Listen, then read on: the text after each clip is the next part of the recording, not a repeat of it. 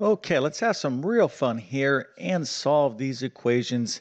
And you can see it's only going to take us one step to find the solution.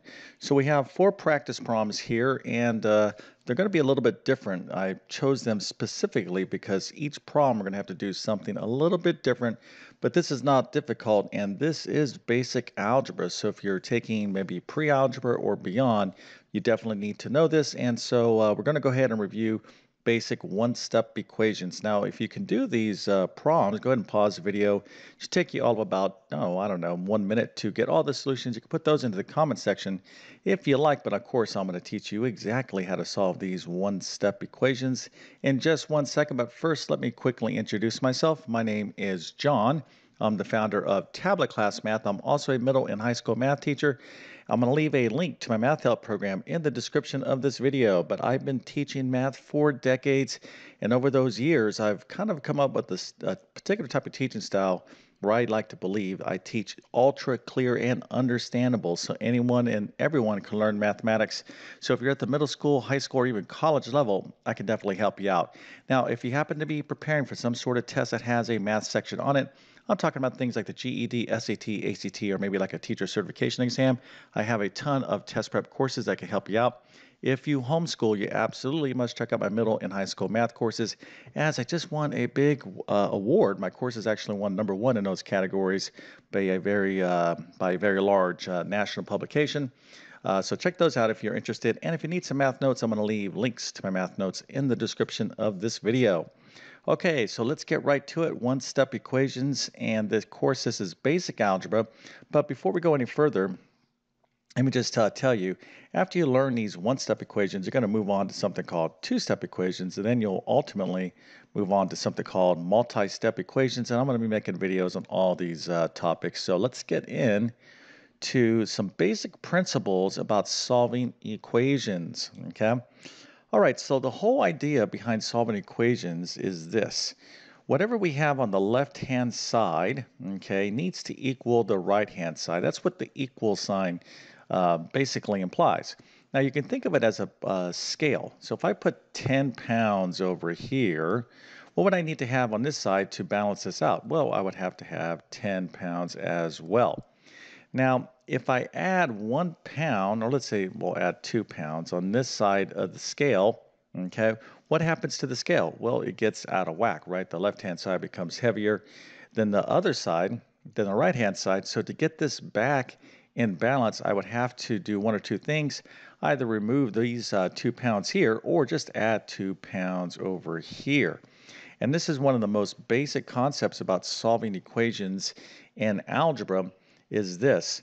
When you're looking at an equation, whatever you do to one side of the equation, for example here, we added 2 pounds, you can do that as long as you do whatever you do to one side, you do equally to the other side. This is the #1 rule that you need to follow when solving equations in algebra. Okay, so whatever you do to this side of the equation, you must equally do to the other side because you always need to keep that equation in balance.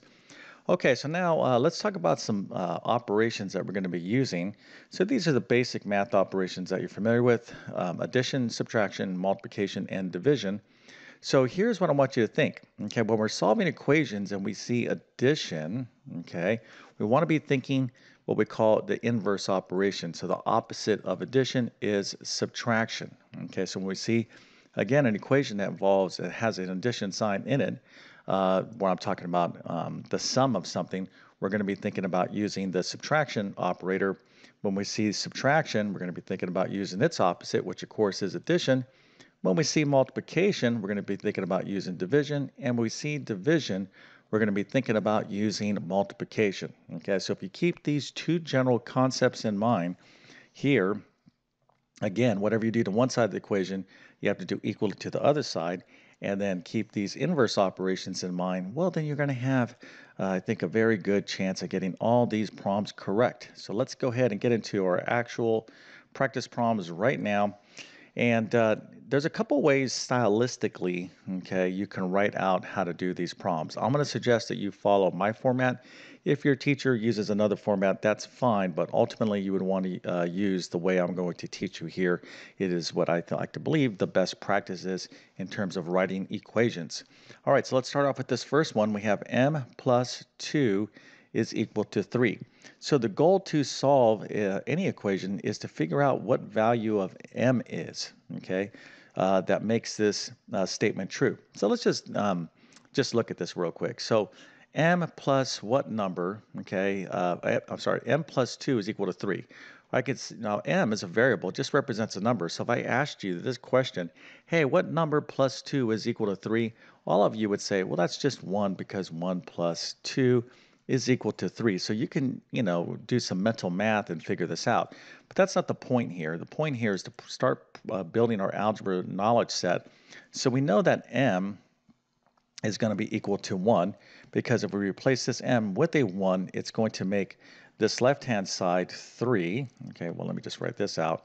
1 plus 2, that's going to be equal to 3. So 3 is equal to 3 is a true statement. So when I plugged in 1 here, this became a true statement. So again, the left-hand side equals the right-hand side. That only happens when we actually have the correct solution here. Okay, so we know the answer is going to be 1, but we're going to start off obviously easy here to practice solving these one-step equations. All right, so m plus 2 is equal to 1. What do I see here? I see an addition sign. Okay, so what is the opposite of addition? We'll just go quickly back up here again. You see addition, we're going to be thinking subtraction. All right, so what we're going to do is we're going to use its inverse operation, which is subtraction. We're going to subtract 2 from this side of the equation. Okay, I want m. I have m plus 2. I'm like, I just want to know what m is. So let's get rid of that 2 next to the m. Okay, fine. I'll subtract 2 from it.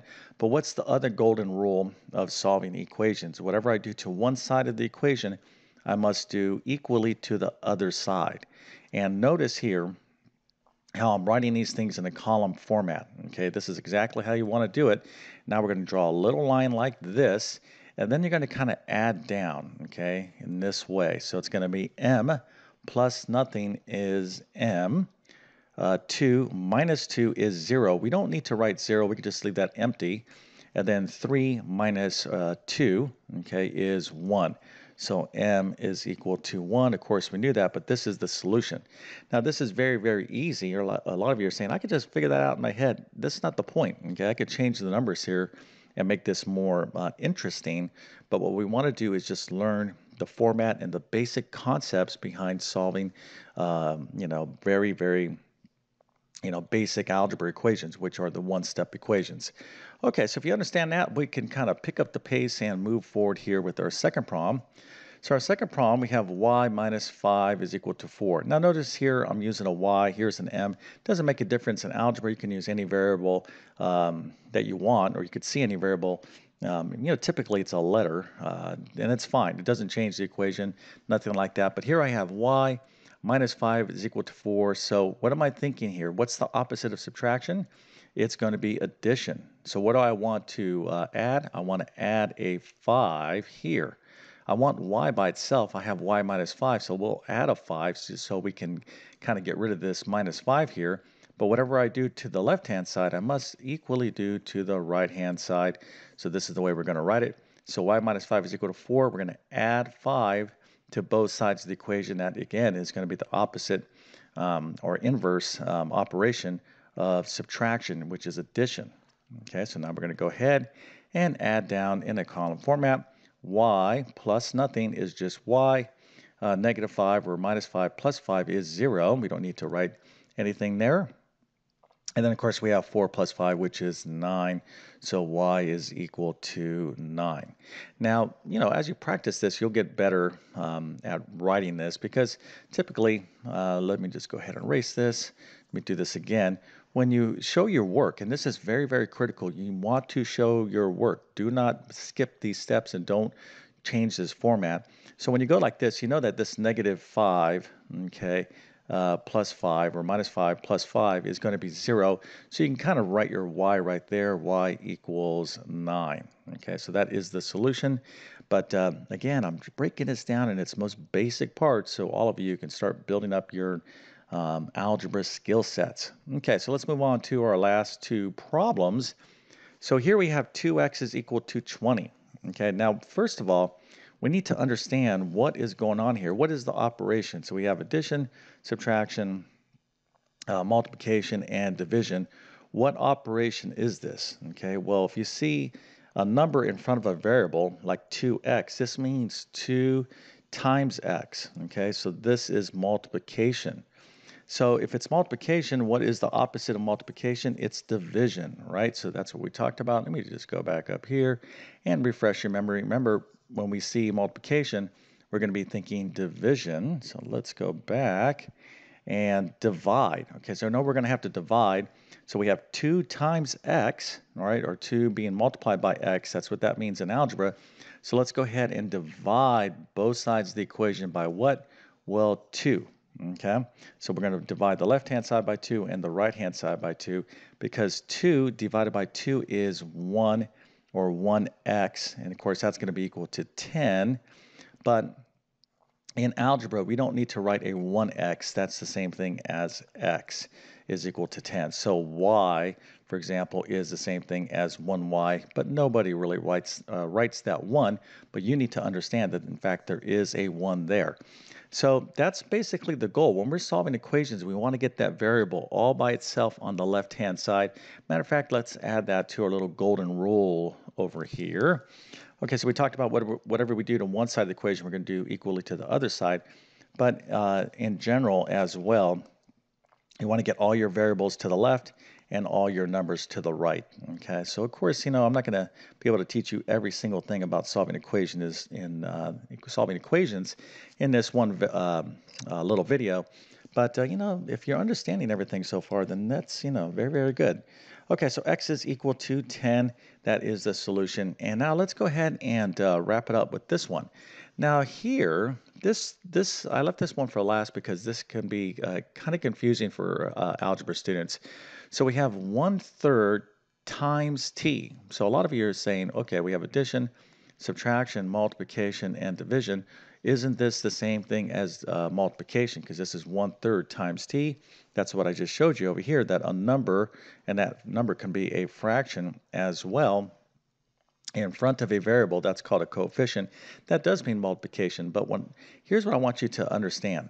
When you see a fraction in front of a variable like this, I want you to think of that as division, because we have 1/3 divided by 3 or 1 divided by 3. It's just going to make this easier. Now, here, okay, we could follow this same pattern and say, okay, 1/3 times t. I could simply divide both sides of the equation by 1/3 to get the answer. Okay, that is entirely correct to do this. However, I'm going to give you more of a shortcut way to think about this, and this is in alignment with what I'm talking about with inverse operations. So if we think of this as division, we're going to want to use multiplication to solve. So let me show you how to do that now. So what is the goal? The goal of solving these equations is to get the t by itself on the left-hand side, right? Or a 1t. Now, how can I get a 1t if I have 1/3 times t? How can I get a 1t on the left-hand side? Well, here's the trick, okay? Whatever this fraction is right here, what we're going to do is we're going to flip it upside down, okay? So if I flip 1/3 upside down, what is that? That's 3/1, okay?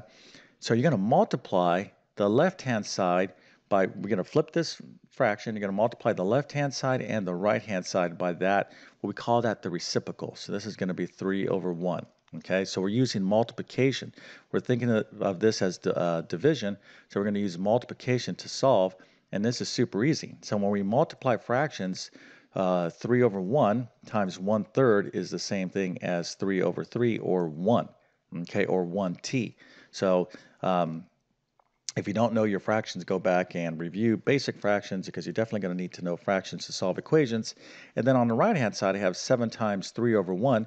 Of course, 3/1 is the same thing as 3, so this is 7 times 3, which is 21. So t is equal to 21. Now, if I divided both sides of the equation by 1/3, you would ultimately come up with the solution t is equal to 21 as well. But this is a better way to think about it when you're dealing with fractions.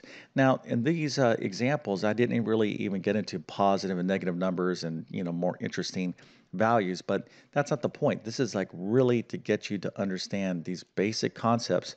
Um, of using inverse operations and keeping the equation in balance, i.e. whatever you do to one side of the equation, you do equally to the other side. So how did you do? Did you know all this stuff? I mean, it's one thing to get all the answers right, but it's another thing. Matter of fact, let's go ahead and give you a few different levels of a happy face here. If you got all the answers right, I'm going to give you a happy face. But if you understood how and all these principles, I'm going to give you a happy face with a good old 1986 flat top haircut. That was a pretty cool haircut way back in the good old days. Those of us that wore that probably don't have as much hair anymore up there. But of course, I'm speaking for myself. But anyways, that was pretty cool, just like your knowledge of algebra in terms of one-step equations. But here's the deal, right? Um, if this video helps you out in some small way, then please consider helping me out by smashing the like button. And I'm glad that I helped you out. That's the reason why I make these videos. But watching me do math, watching this is, don't be deceived, okay? Unless you follow through and practice this a lot, it's not going to sink in. So you've got to practice on your own. Watching me do math, it's not going to actually increase your math skills. The only way you're going to improve in mathematics is through practice. So I have a ton of other videos on equations in my or on my various playlists in my YouTube channel. But if you really want to learn this, I'm going to suggest any one of my algebra courses, starting from pre-algebra, algebra 1, whatever level you might be in, will definitely help you out. Okay, so with that being said, I definitely wish you all the best in your mathematics adventures.